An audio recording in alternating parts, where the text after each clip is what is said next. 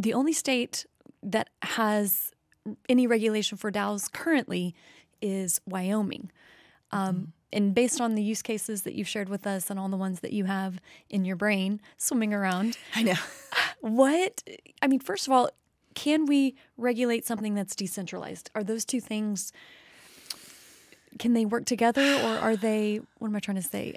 Yeah, no. Can you have a successful DAO? I think what's interesting is that is what people in Web3 is trying to hash out right now and play nice a little bit with governments, because whether we like it or not, those of us within DAOs or the decentralized space, the government is still going to try to regulate, and so it's kind of like a David and Goliath situation where you really want David to win, but there's so many regulatory actors that want a piece of the space that it's going to be very, very, very difficult. And I think the unfortunate thing about regulation in a traditional way, because there's an argument for both, and I'll go with the argument against first.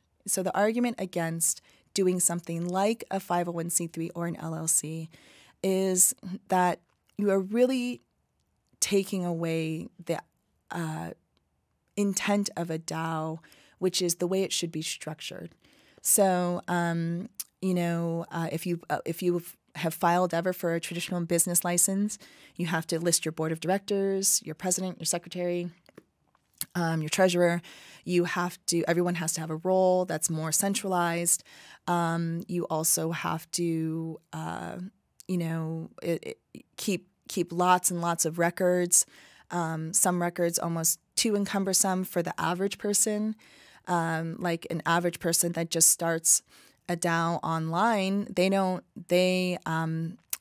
have to hire an accountant or an attorney. They don't have to seek out paid for advice.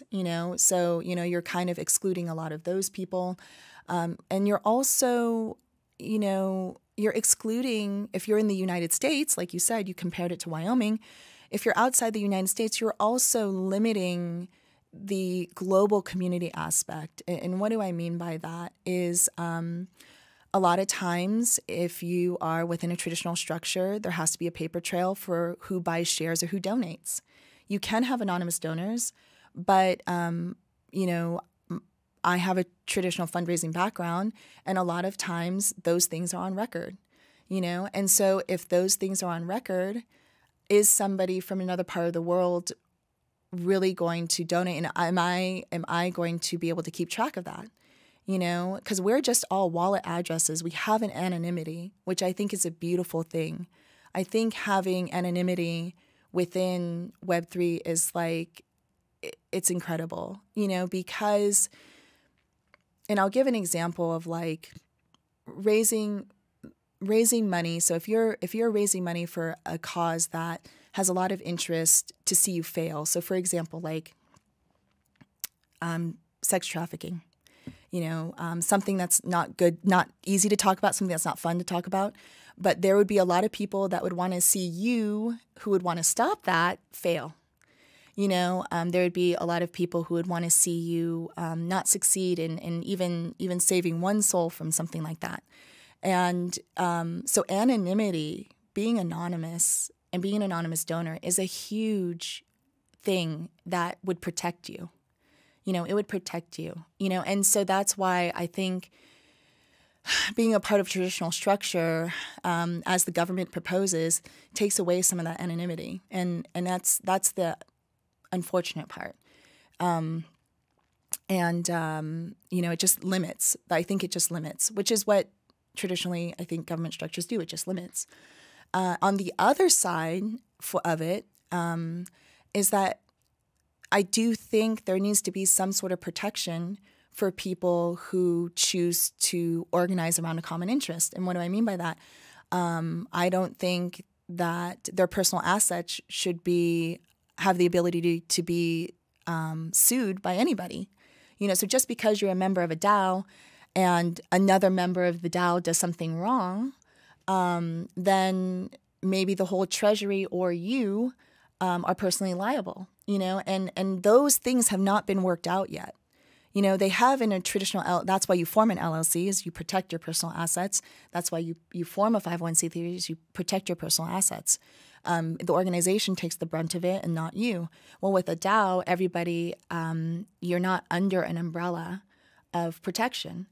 And so because of that, there is an argument for figuring out some sort of mechanism or legal protective structure that would protect people from liability, because I can't control all actors within a DAO, if that makes any sense. Exactly. No, it does, because that brings us back to the decentralized component. Right. There's no single entity that's controlling it. It's the whole group. It's very democratic kind of in that way. Yeah. Is that a proper use of the term? Yes. Yeah, it is. It is. And it's not, that's what I think the government has not. And I know the Texas Blockchain Council is doing some work right now looking at how DAOs, like you're working with legislators directly to look at how you can kind of have a basis in a protective structure, but trying to preserve some things that are very, very good about DAOs, and I think that's going to be kind of what needs to be hashed out, like moving forward.